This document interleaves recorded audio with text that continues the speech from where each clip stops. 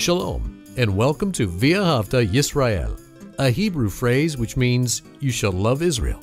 We hope you'll stay with us for the next 30 minutes as our teacher, Dr. Baruch, shares his expository teaching from the Bible. Dr. Baruch is the senior lecturer at the Zera Avraham Institute based in Israel. Although all courses are taught in Hebrew at the Institute, Dr. Baruch is pleased to share this weekly address in English. To find out more about our work in Israel, please visit us on the web at LoveIsrael.org. That's one word, LoveIsrael.org. Now, here's Baruch with today's lesson. Are you thinking in the right way? That is, are your thoughts established by the Word of God? If they are, you're going to have a godly perspective. You're going to see things from God's vantage point. You're going to want the things that He commands, and you're going to be quick to obey Him. The problem is that most of the time, that does not describe you or me. We're very similar to the disciples. And one of the things that appears over and over in the Gospels is how so often the disciples missed out on what God was communicating to them. They simply didn't get it. Why? Because their thoughts were upon themselves. Take out your Bible and look with me to the book of Mark and chapter 9.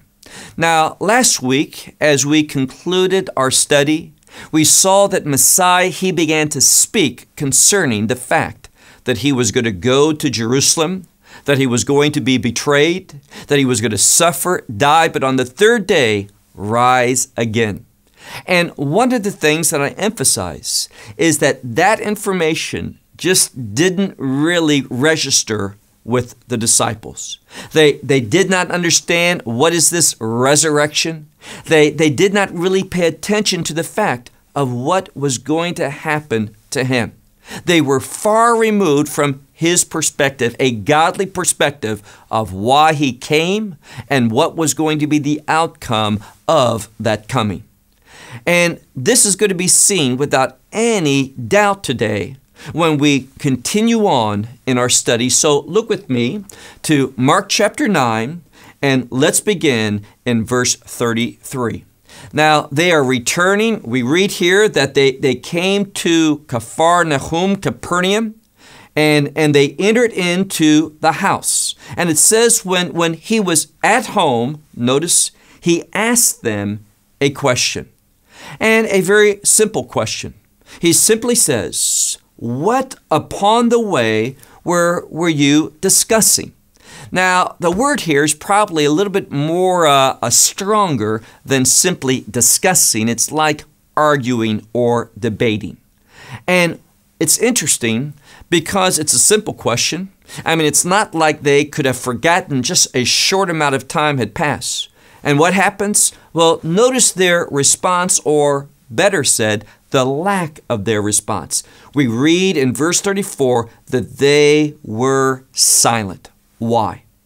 Well, if someone asks you a question and you know the answer, but you don't want to share it, it's usually because perhaps you're ashamed of that answer. It's going to be embarrassing because it reveals something about you that you prefer not to have revealed. Now, of course, Messiah, and we'll see this in a few minutes, Messiah knew exactly what they were arguing about. But they did not want to share. Why? Well, we keep reading in this verse. It says in verse 34, because with one another they were arguing on the way who would be the greatest. Now, notice the two things that are happening here. Messiah, He's talking about His death, His tremendous sufferings that He's going to go through. I think of the verse that says that the Son of Man did not come to be served, but to serve and to give His life as a redemption for many. So He's talking about the sacrifice that He's going to make. Lay it all out there. And what are the disciples thinking about? They're thinking about which one is going to be the greatest of them. Now, one's thinking about self-denial, and the other one is thinking about self-exaltation.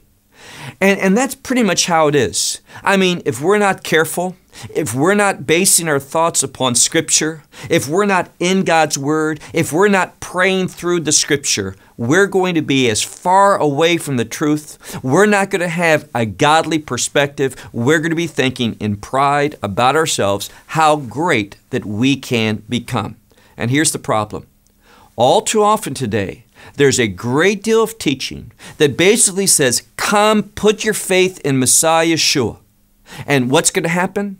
He's going to solve your problems. He is going to make you prosperous. You are going to achieve your dreams. You're going to become exactly, with God's help, of course, but exactly the person you want to be.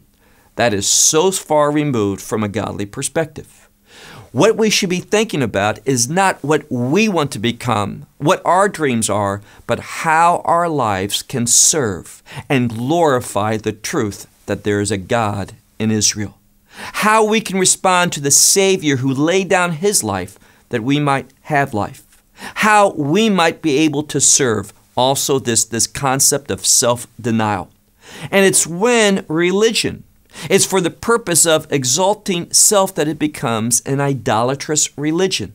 And that's how the disciples were thinking. That's how many disciples today think. And that's why we need to really question our biblical perspective, if we have it or not. So they were thinking about which one would be the greatest. Look at verse 35. Now, as I said, there is no surprise to Messiah. He knows all things. And this is going to be proven in this verse 35. For as he sat, he called the 12, and he said to them, if someone wants to be first. Now, right on the matter. They didn't answer his question. They were silent, but he knew. And so he's addressing that desire. And what he wants to do really is redirect it. I mean, if you want to be great from a kingdom perspective. If you want to be first in being pleasing to God. So what does he say? Well, once again, verse 35, he says, and if one of you want to be first, he shall be last and a servant of all. Now, that's not what they wanted to hear. I mean, if I want to be first, I have to be last. If I want to be great, I have to be a servant of all. I thought if I'm great, I'll be first. I thought that others will serve me if I'm the great one, not the other way around. So we see this totally different perspective on what life should be, what our goals should be based upon, how we should follow in faith the example of Messiah.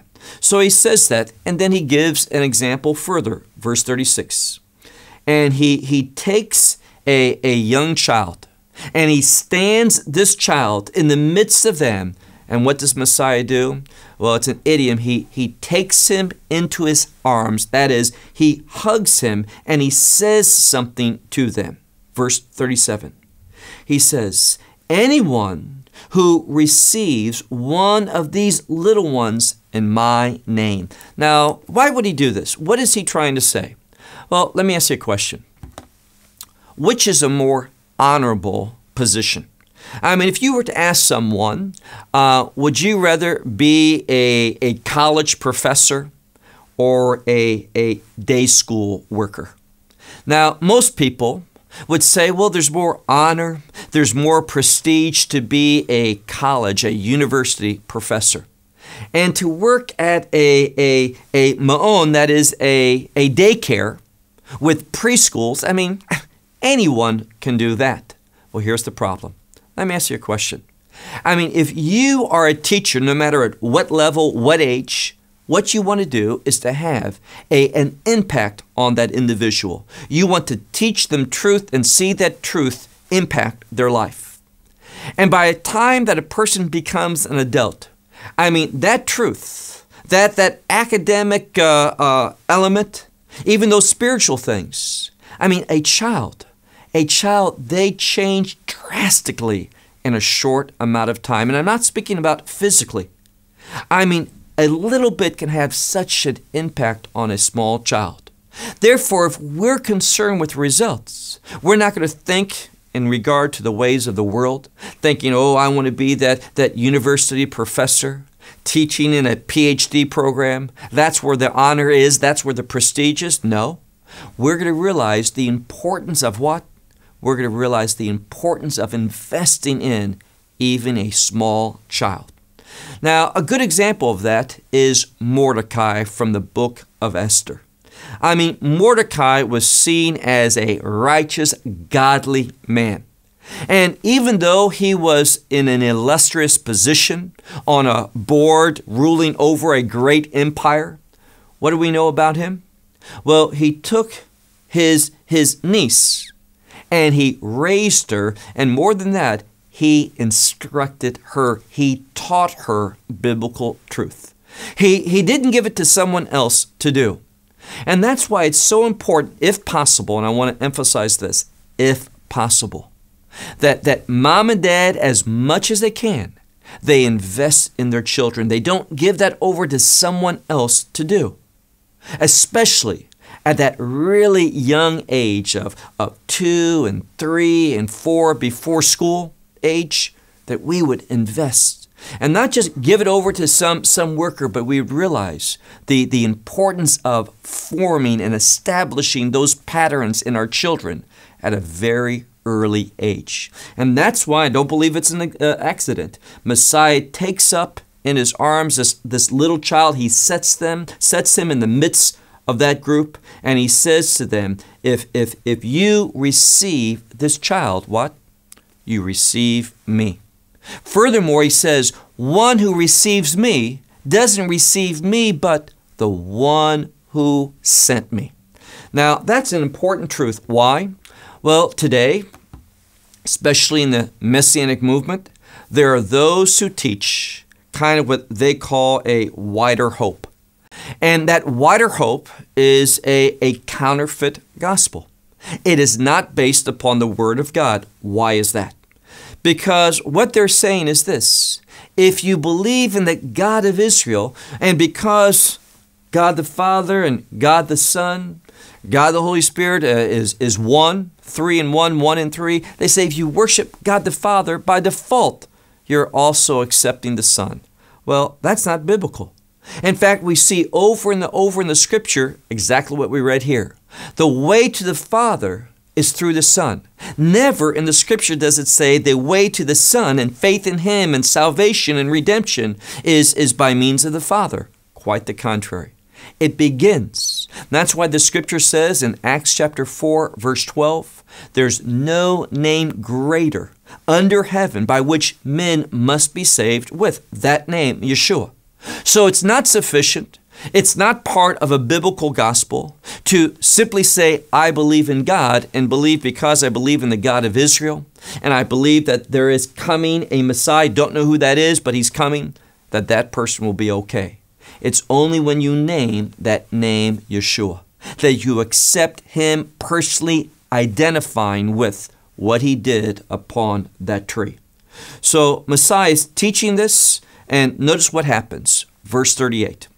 One of the disciples, John, he begins to speak, and there's a change in language. Instead of Son of Man, it says here, teacher.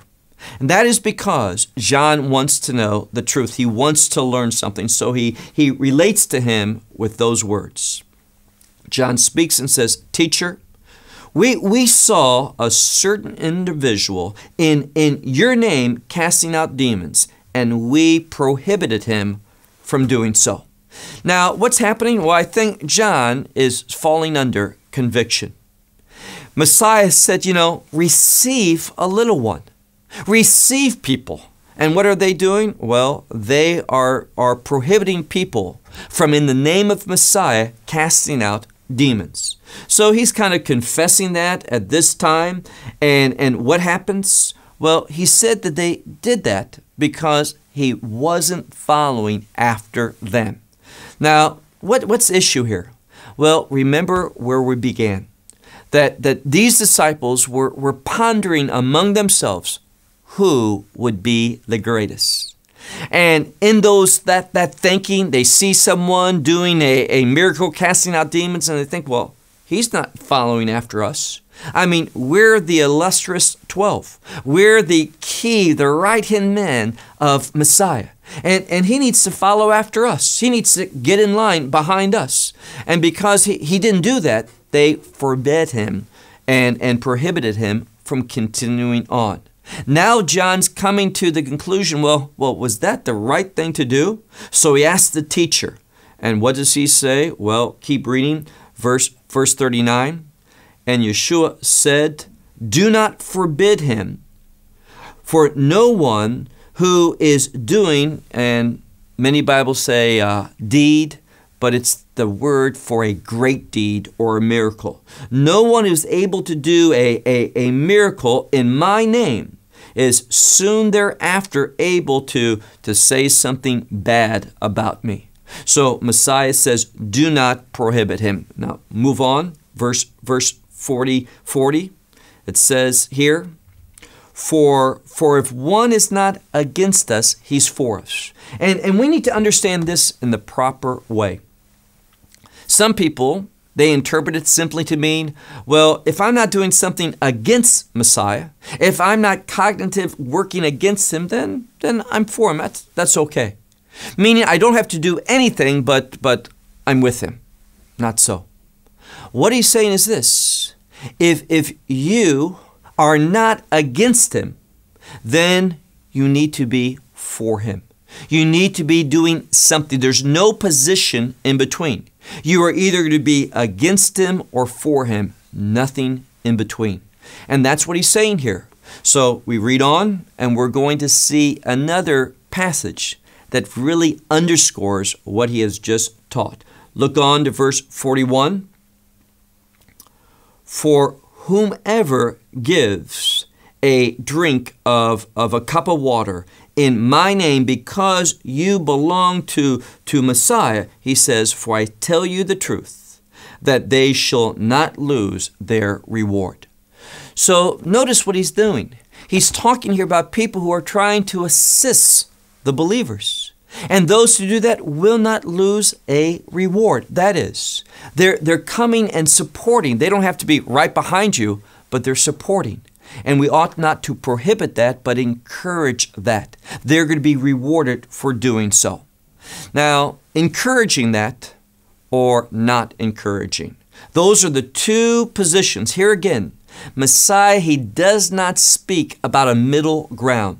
It's either yes or no. It's an either-or situation. No position in between. And this is what he's going to be emphasizing here. We are either going to be drawing people towards Messiah or pushing them away. And if we're doing the latter, well, it's a very fearful predicament to be in. Verse 42. And whoever, and it's that same word, is usually translated offend, but it's where we get the English word to make a scandal. And basically, we need to realize something. We are either going to be engaging in righteous behavior or what God sees as scandalous. We are either going to be pulling people towards righteousness or pushing them into what God sees as scandalous. Here again, no position in between. So he says in verse 42, and whoever offends one of these little ones who believes in me, it would be better for him if a millstone was hung around his neck and he was cast into the sea. Now, at that day, in that culture, there was a fear concerning the sea.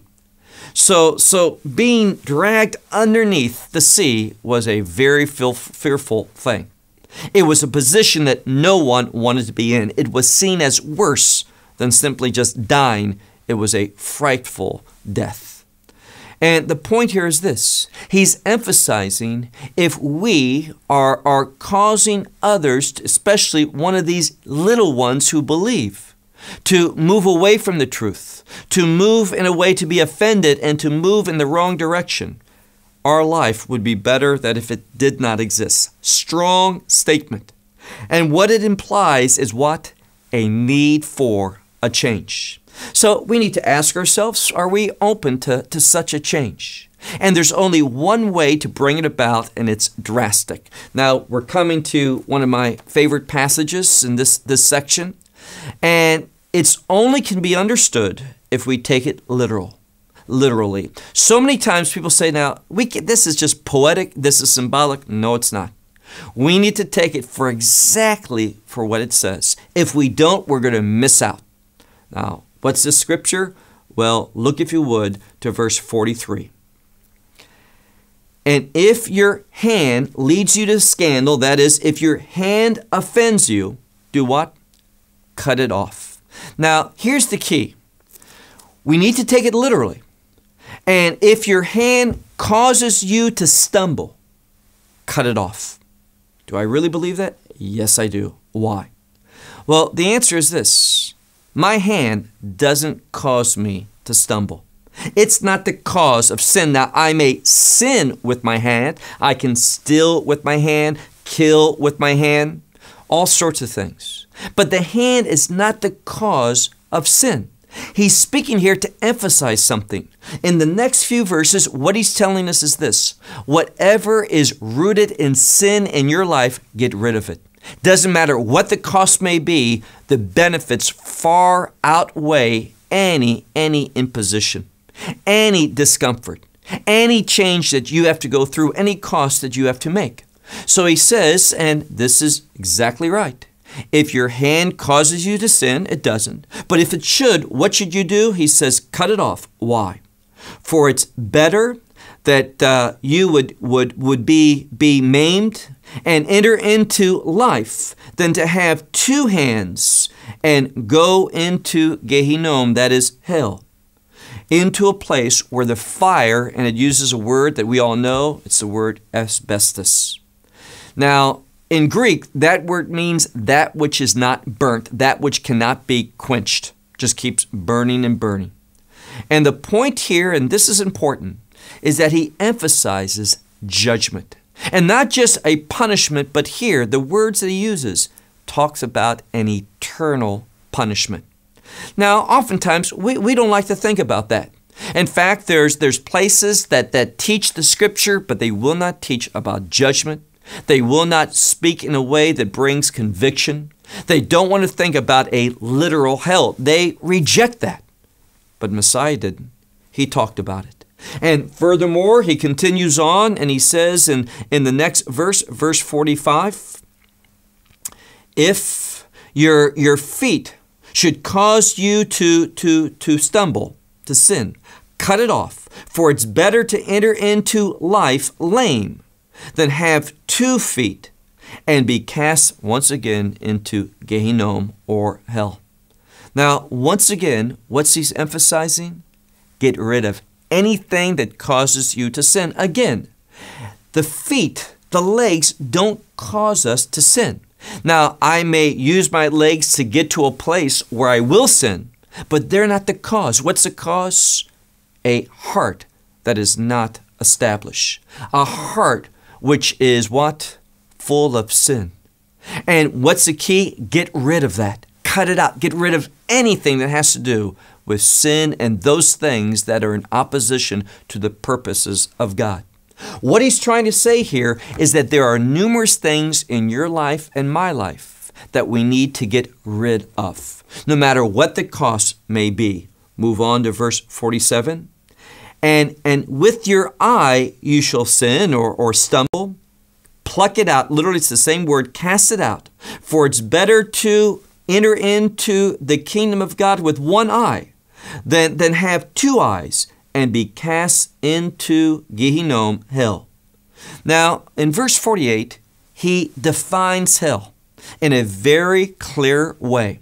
He says, where, some Bibles will translate it worm, but it's really the word, it's the best translated as anguish, where anguish is never completed. That's what it literally says. It's the same word. Remember when Messiah was on that tree and he cried out at the end, it is finished? Well, what it's saying here is that the anguish of Gehinnom, hell, will never be finished. Nor, he says, will the fire be quenched. Verse 49. He talks about fire in the rest of this chapter, the last 2 verses. And he speaks about fire here. And he says basically that all fire is what?